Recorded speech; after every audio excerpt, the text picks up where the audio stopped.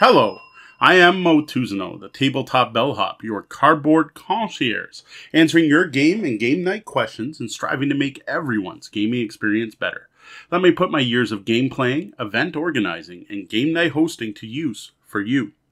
Tonight, the question we are answering is, what's in this box?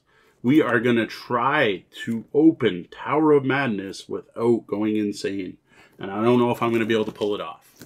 I'd like to welcome you to a Tabletop Bellhop cardboard coat check. So that's a silly name we give our unboxing videos.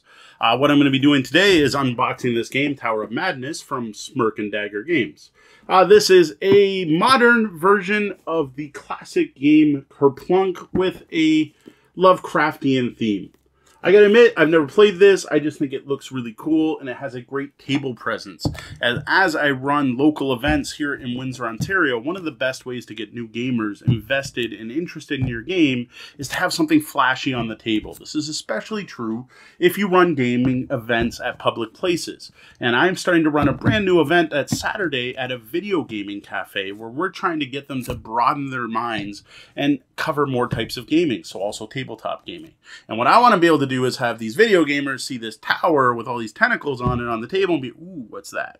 I think this game's going to be perfect for that, but I've not actually seen this game except from a distance. I don't know exactly what's in the box, so you're going to get to come on that journey with me. I'm going to open this up, and I'm going to give you my thoughts as I open it live as you see it. So again, this is Tower of Madness from Smirk Dagger Games. I think it came out a couple years ago. It's not 2 years ago. It's not brand new, but it's also not old. So the one thing I do have to read off because it made me laugh is investigate unspeakable horrors without losing your marbles. I thought that was pretty clever. It's a three-dimensional clock tower, stands 15 inches tall, filled with marbles. 30 otherworldly tentacles push through the tower walls in every direction in this high-tension dice game of Lovecraft-inspired horror. Each location card has its own unique dice challenge. Utilize forbidden knowledge to gain the advantage, but fail and you will slip into insanity, or summon Cthulhu and end the world itself. There we go. It says it is for 3 to 5 players, ages 10 plus, which seems a little surprising. Maybe the cards are more confusing than I thought. 40 to 60 minutes. 40 to 60 minutes to play Kerplunk. There's got to be more to this game than just pulling tentacles. So I've got an X-Acto here. I'll try not to slice myself open and make a blood sacrifice to the elder gods before I've even played the game. It's a nice solid box. Gotta admit, I'm not a huge fan of the size and shape. This is not going to fit well on my bookshelf. A little bit annoying, but you know what? It is what it is. I'm not one to complain about box size that often. I've seen much worse. Alright, we have trying to slide this. It's coming, it's coming. Alright, I'm going to show this to you. Oh, I see koi fish. That's just going to make us see more. You're going to see this before me, so you go insane and let me know if it's safe. If you don't reply, am I good? Can I look? Alright. So we have rulebook. We have a ton of tentacles. Sorry, I don't know why that's so funny. They look like they're on spits or on skewers. Then we have a bunch of cardboard and stuff. But first, we're going to take a look. We had Nevermore. So ads along the side, other stuff from Smirk Dagger Games.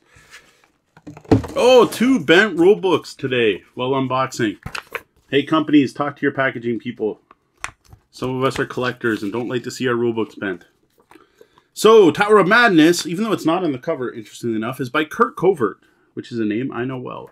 Nice, evocative cover. Rulebook not too thick. Lots and lots of nice colored examples. I dig that. I like this. The different marbles actually mean different things. There's a game here. I like it. So blue marbles are discovery, white marbles are spells, red marbles are madness, green marbles are doom, and yellow marbles are the lead investigator. There's also some custom dice. There's a first player token.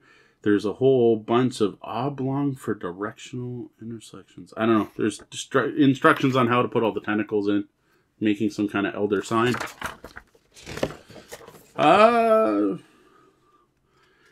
Rulebook, nice, big, easy to read. I like it. I'm getting old.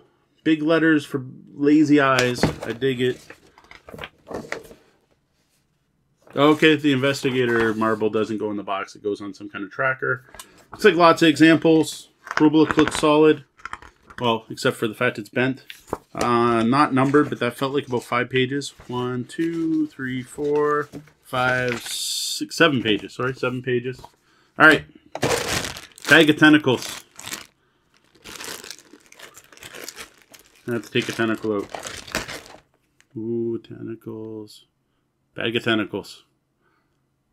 Like I said, it's a retheme of Kerplunk. What do you expect? Oddly, I didn't see a how to assemble the tower section. So we have the top of the tower.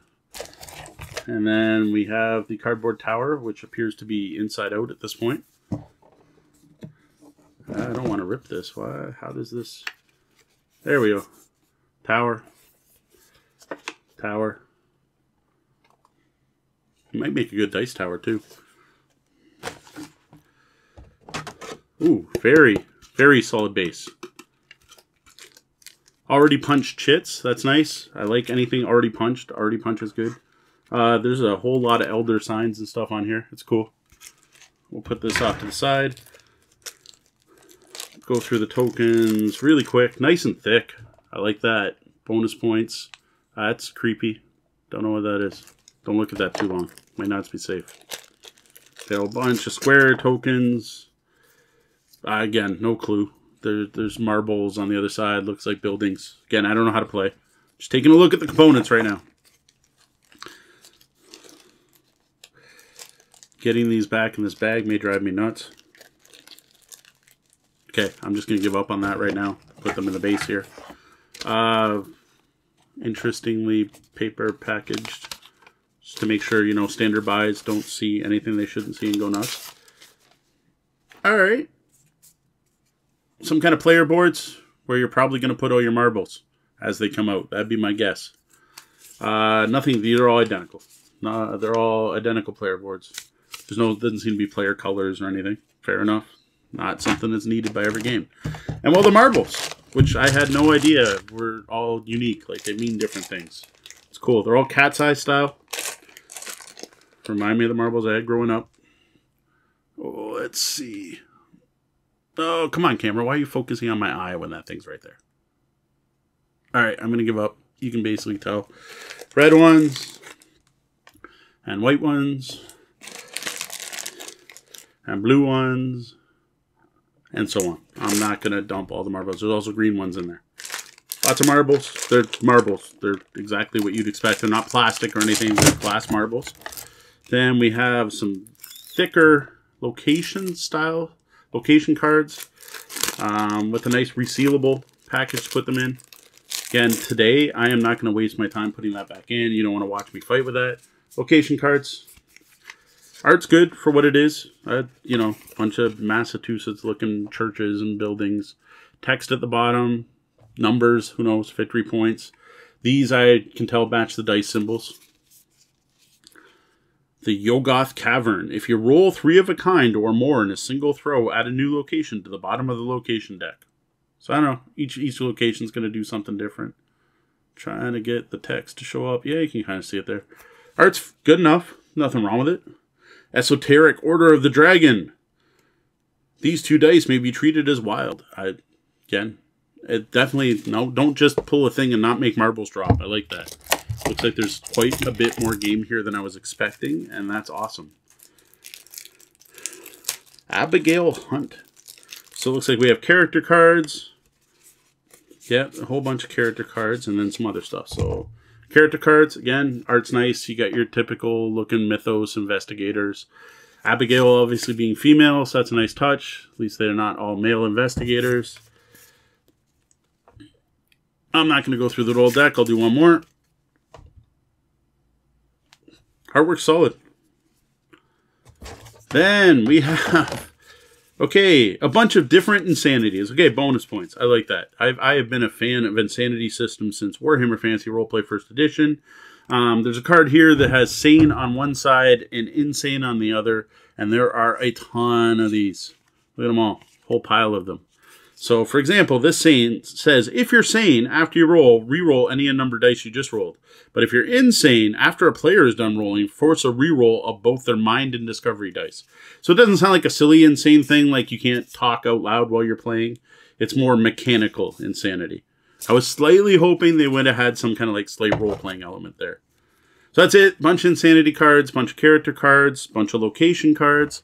I'm going to tip this up in a second to show you because there's some nice spots to put all this stuff. I'm not putting them back in the baggie, but there is a nice double layered, right, for the cards. So you get the bottom cards there, location cards nest right on top. Fits nice and tight. That's nice. And then up here, we have the dice, which I don't know. Okay, it's not me being magic. Look at that. Oh, it's blowing my mind. I don't know. The dice are magic. You can't roll them. It's kind of gross that my dice are all stuck together. Yeah, they're sticky. That's... Oh, they're like really sticky. I hope that wasn't intentional because that's kind of gross. So a set of sticky dice. Looks like they're all identical. Yuck. My dice are sticky. You know, I was joking about going insane while opening this. Like, look at it, really sticky. Look. Sticky. Ew. What the heck, Smirk and Dagger? Why are my dice sticky? I shouldn't be able to do that. That's disturbing. Ugh. Ah! I gotta wash my hands after this video. Alright, so they're numbered 1 through 6. There's swirly symbol on the 1. Heart on the 2. A brain on the 3. I think that's an elder sign on the 4. Maybe that's an elder sign. I don't know. The branch thing. I've seen it. I am not a big Mythos dude. Oh, no, I think that's the elder sign. So I don't know. There's a bunch of symbols on the very... Like, now my hands are sticky. Sticky dice. Okay, I'm grossed out by the sticky dice. What the heck? Other than the sticky dice... Oh, again, nesting. Things are going to nest nice. Assuming the marbles were in here... This is actually going to fit nice right there. I dig it. Do I try to build this tower? I don't think so. I don't think I'm going to do that in the video. It looks simple enough. One thing I do see right away, you are not going to be able to store it with the tower assembled. So it's something that's going to come apart and get rebuilt every time you play. Oh, look at that. Magnet. That's cool. Woo! Okay, that almost makes up for the sticky dice. That's cool. The tower is held together by a magnet. That's impressive. Bonus points there. Doesn't make up for sticky dice. Bonus points, though. You know what? It's going to take me too long to put this together and slide everything through and show the marbles. I'm sure you get the idea. It looks pretty cool when it's assembled. That is something I've seen from across the room. It's just going to take way too long. You know what? Maybe when I finish it, I'll do that as bonus content, and then Sean can maybe throw it at the end of the video. So I'm going to say my goodbyes, then I'm going to open this back up and put it together. How's that sound? Okay. So you get the basic overview, everything that's in here. That was Tower of Madness from Smirk and Dagger Games. Smirk and Dagger. Way more than I thought. Way more impressive. Way more of a game than I was expecting. I was expecting Kerplunk with a Cthulhu theme. There's some dice involved. There's different characters you can play. I haven't read the rules, but just looking through the components, you can see there's different locations you investigate. The different marbles that fall out of the tower mean different things. I'm impressed. I'm actually way more excited to play this than I was originally. Because as I said at the beginning, I bought this as something to show off at public play events to catch people's attention. And it looks like I'm going to get a really good game out of it too. So thumbs up right there, Smirk and Dagger. But what the heck? Why are the dice sticky? That's gross. Sticky dice. I didn't actually want my sanity tested. Sticky dice. Ugh.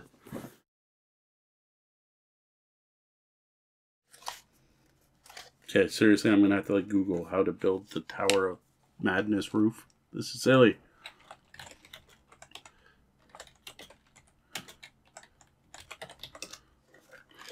All on the sides, just in a little bit, and it'll slip right on top of that. That's supposed to go here. All stay together very nicely. Now, occasionally, based on the cut and how this is flexing, you might get a little bit of an edge. So here we go, tower. We have a fully assembled tower. So I got to admit the magnet up here not nearly as well done as the magnet down below. So here we have a tower. Now we start putting sticks through.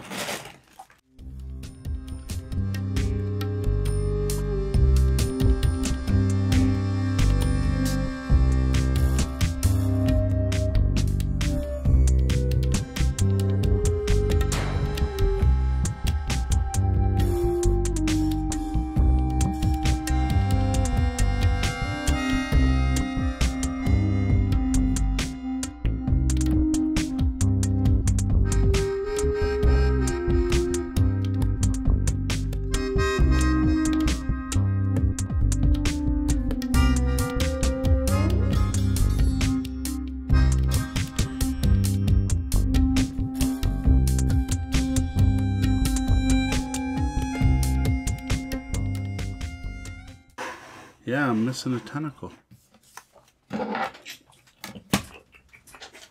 I don't remember dropping one. Yeah, I'm missing a tentacle. So, there we go. We have seeded the tower. And well, obviously we're going to do stuff like pull these out. So 1, 2, 3. Oh, a red one fell out. Ta-da. Here, let's turn it so you can... Oh, the 4, 5. Oh, no. A blue one fell out. So there you go. Oh, don't bump it. 6, 7, 8, 9, 10. Wow, that would have been horrible. 11, 12, 13, 14, 15, 16, 17, 18, 19, 20, 21, 22, 23, 24, oh, 25, 26, 27, 28, 29. I am missing a tentacle. Ah, it's not cool. Sticky dice and I'm missing a tentacle. A little disappointed in that. Alright, so I guess I have to contact Smirk Dagger Games and see what I have to do about getting another tentacle. Alright, I am Mo Tuzano, the Tabletop Bellhop. You can find me all over the web as Tabletop Bellhop, one word. You can find my website at tabletopbellhop.com, where you will find all kinds of gaming content, reviews, news, and links to our podcast, which is the Tabletop Bellhop Gaming Podcast. We record that every Wednesday night at 9:30 p.m. Eastern, right here at twitch.tv/tabletopbellhop. You can join us as my co-host Sean and I answer your gaming and game night questions. Speaking of questions, you can send those to questions@tabletopbellhop.com. Speaking of those of you on YouTube, it'd be awesome if you hit that subscribe button. For those of you on Twitch, that follow button would be nice. For Tabletop Bellhop, I am Mo Tuzano. If you dig the content you've seen from us, it would be great if you headed over to patreon.com/tabletopbellhop. And I would love it to see you tip the bellhop. Thank you. I am Mo Tuzano, the Tabletop Bellhop. Good night and game on.